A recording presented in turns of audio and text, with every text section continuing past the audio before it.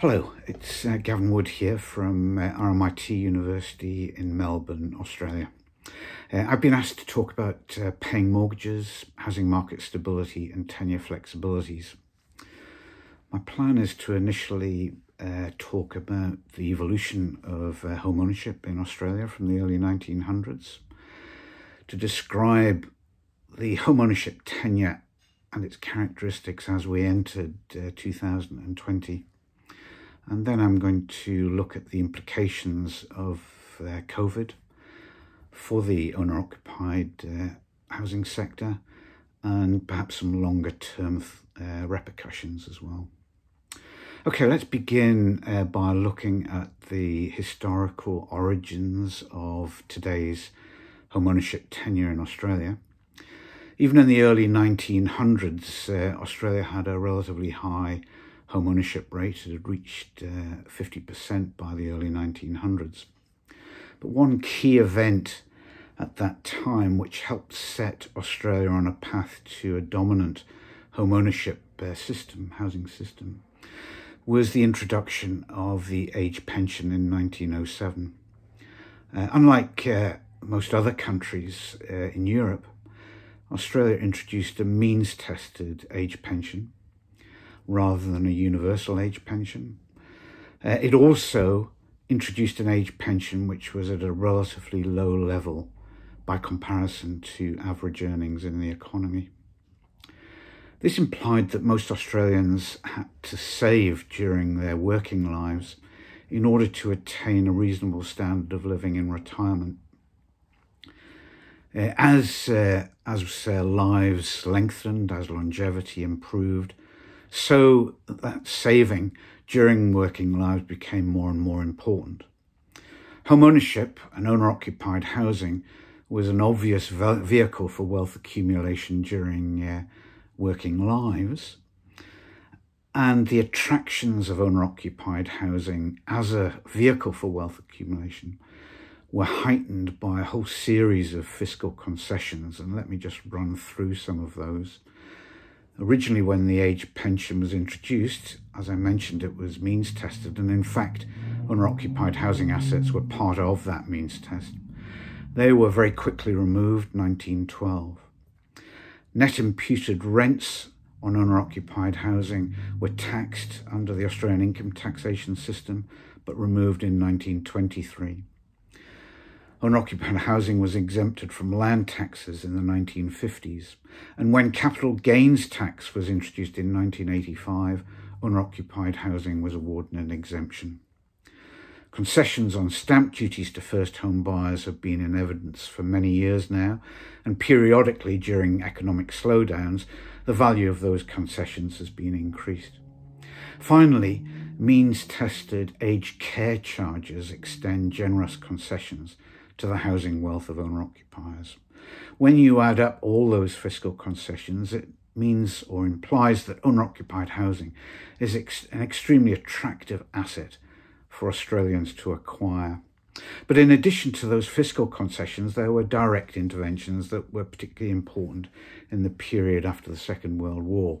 So, for example, government-owned savings banks directed cheap mortgage loans to middle and low-income home buyers, albeit rationed. Infrastructure for greenfield sites were cross-subsidised from the rates paid by established property owners. By the 1980s, most Australians could anticipate linear housing careers. That is, following departures from the parental home, it was typical to have a spell in private rental housing while a deposit is saved. Purchase of a home with a mortgage and down payment commonly coincided with marriage and starting a family, before trading up to accommodate growing space needs.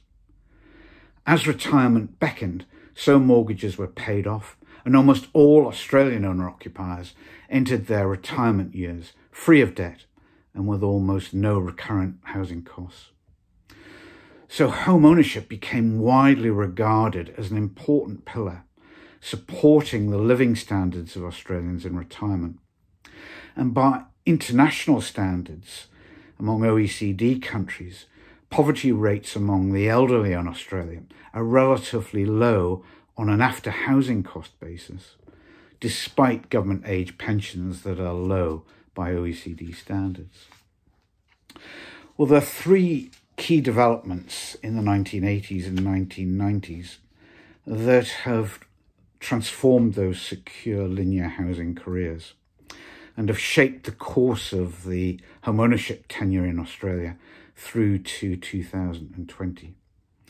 Those three key developments are deregulation of financial markets and the emergence of global capital markets, the deregulation of Australian labour markets, and thirdly, the introduction of the superannuation guarantee in 1992. This is a scheme based on one introduced in the Netherlands in the 1950s, whereby employers are obliged to contribute a minimum percentage, currently 9.5%, of eligible employees' earnings to a complying pension fund.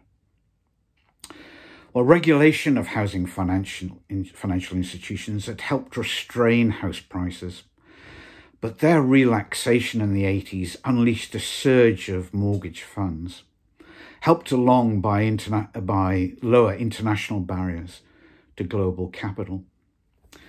Home buyers were therefore better able to take advantage of the tax concessions to ownership, and banks slackened their lending criteria, one of the most important of those being the admission of second earner income in assessments of a couple's borrowing capacity.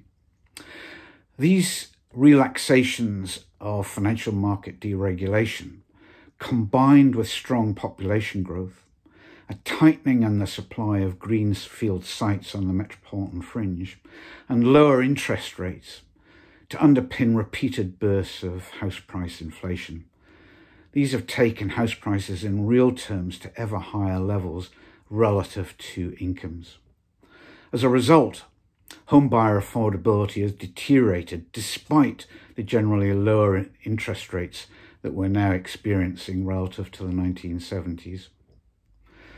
According to the Australian Bureau of Statistics Survey of Income and Housing, the average home buying household in the lowest 2 quintiles of the income distribution was spending 19% of their gross household income on their mortgage payments back in 1982.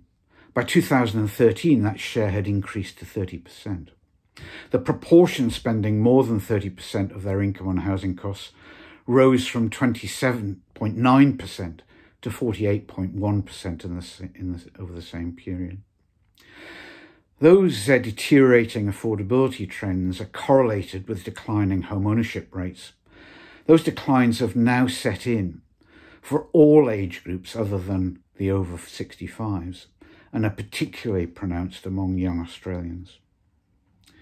Part of the housing affordability problem can be attributed to the slow growth of wages and hence household incomes in recent times, and the rise in precarious and casual employment. Many blame these developments on deregulation of Australian labour markets. A very important part of the unusual Australian welfare system has been intervention in labour markets to deliver benefits normally associated with the welfare state. So, for example, workers' compensation, sick pay, as well as the living wage through the awards system. These are all protections provided through interventions in the Australian labour market, but they've been progressively weakened over the last 30 years or so. One of the more important interventions of this kind was the introduction in 1992 of the superannuation guarantee. As already mentioned, it obliges employers of eligible employees to contribute 9.5% of employees' earnings into a complying pension fund. This has had potentially important implications for the Australian housing system. As the superannuation guarantee system has matured, owner-occupied housing's importance as an asset supporting income in retirement has diminished. It's no longer critical to be debt-free when approaching retirement because most who are now approaching retirement have accumulated balances in their superannuation accounts. It's perhaps no coincidence, therefore, that mortgage indebtedness has increased across the board and to levels relative to GDP that are higher than in most other OECD countries. Indebtedness has grown especially sharply amongst mature age Australians. According to the Australian Household Income and Labour Dynamics Survey, in the 50 to 60 year age group, a little over 1 in 4 owners were still paying down mortgages in 2001. But by 2017, there are now more than 1 in 2.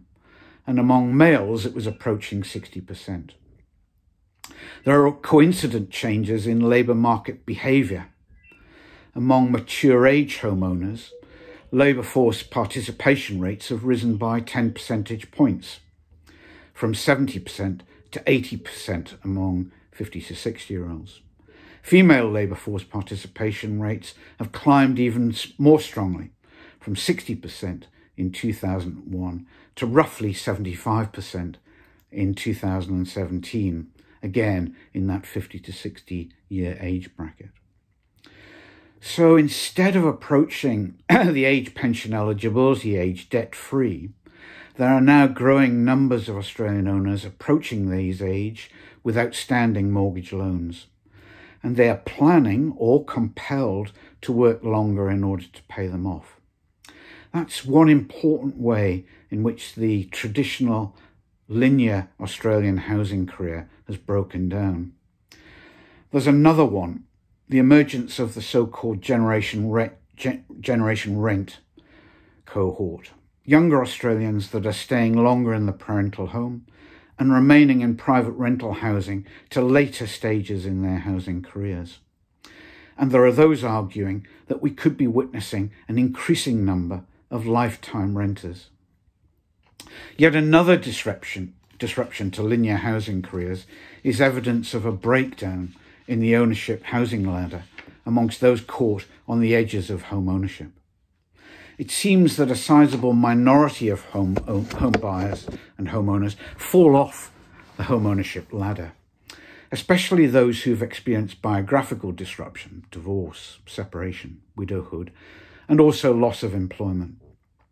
This phenomenon appears to be more common in Australia than in the UK. So let me now turn to the COVID-19 crisis. As Australia entered 2020, it had falling home ownership rates and ownership careers much transformed from those 30 years ago. The public health crisis precipitated by COVID is a serious economy-wide shock. Initially, there were hopes of a V-shaped recession, sharp contraction, followed by an equally sharp recovery. But as the crisis has unfolded, those hopes have withered and been replaced by expectations of a slow and prolonged recovery, during which we're likely to see double-digit unemployment rates and underemployment rates that could reach even higher levels. These expectations pose a threat to housing market stability because of the implications for household incomes of those affected. But let me begin my thoughts on those threats by noting a number of stabilisers that could go some way to neutralise those threats, and some differences in those stabilisers between Australia and the UK. The first is an automatic stabiliser. Most owners that are seeking to sell a property can actually withdraw it if they don't like the price they are being offered and continue to live in it. Housing, therefore, differs from most other assets in this regard. Owners of shares and bonds, for example, cannot consume those financial assets when markets plunge. This feature of owner-occupied housing acts as a platform that can help to support house prices and market stability during downturns. Both the Australian and UK governments have introduced wage subsidy programs. The two programs, called JobKeeper in Australia, differ in ways that could have important differential impacts in housing markets. In Australia, employees of eligible businesses receive a flat rate $1,500 per fortnight. In the UK, furloughed employees are paid 80% of their wages, up to a ceiling of £2,500. In Australia, it means that some low wage and especially part-time workers will have higher incomes than when working. And so the Australian programme will likely offer more support to those most at risk of mortgage default, that is, low-income home buyers.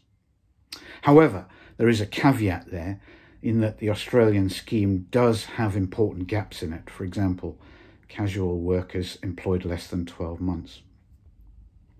The Australian government has also doubled the unemployment benefit, now called Job Seeker Allowance, and that will be much appreciated amongst a group that has seen their real incomes fall to very low levels.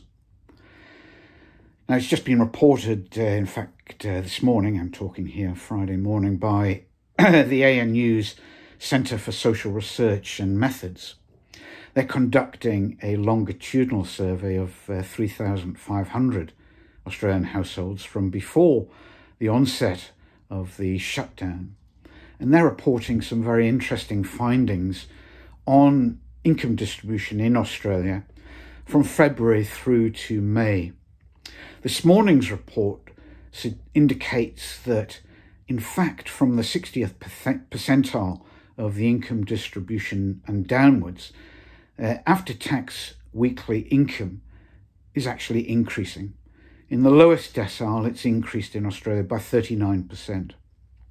From the 60th percentile of the income distribution upwards, after-tax weekly incomes are falling by around 20% in the highest decile. So these two measures combined, the Job Keeper Allowance and the Job Seeker Allowance, these are both having major impacts on the income distribution in Australia, at least according to that research that I'm citing published this morning. Another potentially important stabiliser is the offer by Australian banks to defer mortgage repayments for up to 6 months, and for mortgage holders that are facing financial hardship. They're also willing to negotiate other hardship variation to the terms of loans, including extending the term of loans. Those mortgagors who take out loans at more than 80% of home values will typically also have mortgage insurance, though those insurance products typically protect the banks and not the borrower. Finally, labour force participants are being permitted as a temporary measure to dip into their superannuation balances before reaching preservation age, the preservation age being the age you must reach before being able to make drawdowns. That preservation age has been relaxed, and those now below the preservation age, which was 55 years, now being progressively increased, those below the preservation age are allowed to dip into their superannuation balances, though there are caps on the amount that can be drawn down. It is a potential buffer for home buyers with a steady record of employer. Now, the Job Keeper Allowance, as well as the doubling of the unemployment benefit, are scheduled to end in September. And banks' mortgage deferral terms will be coming to an end at about this time as well.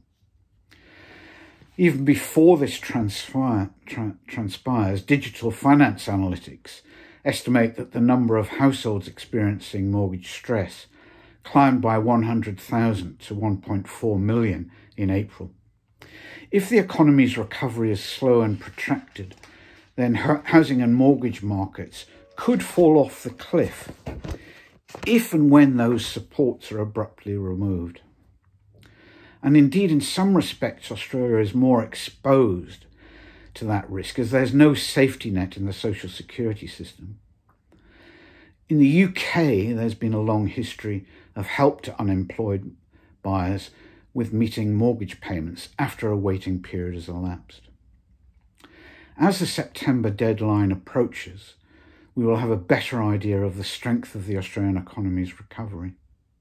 If the signals continue to suggest a slow path to recovery, then it is to be hoped that government will avoid precipitous change to JobKeeper and JobSeeker programs. We can be perhaps more optimistic on that count, given the recently reported overestimation by the government of the JobKeeper's budget cost.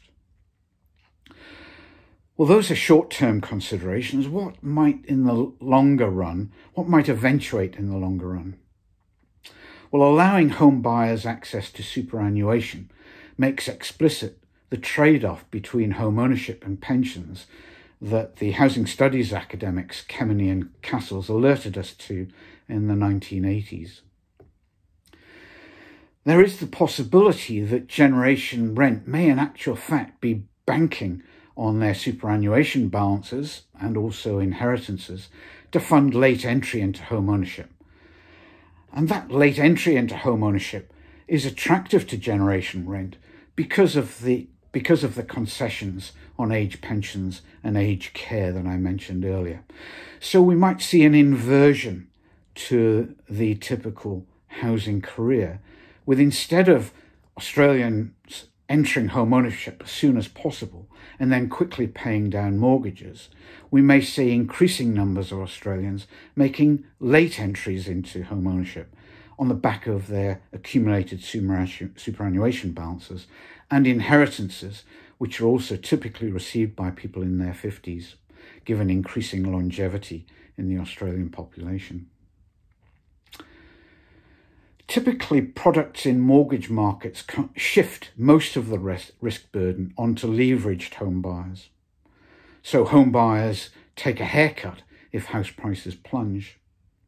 They must also cut spending on other needs if interest rates rise. Might it now be time for financial institutions to introduce innovative mortgage products that ensure that mortgagees, that is banks, share in the risk burden? These types of risk products have been championed by Robert Shiller in the United States and Susan Smith in the UK.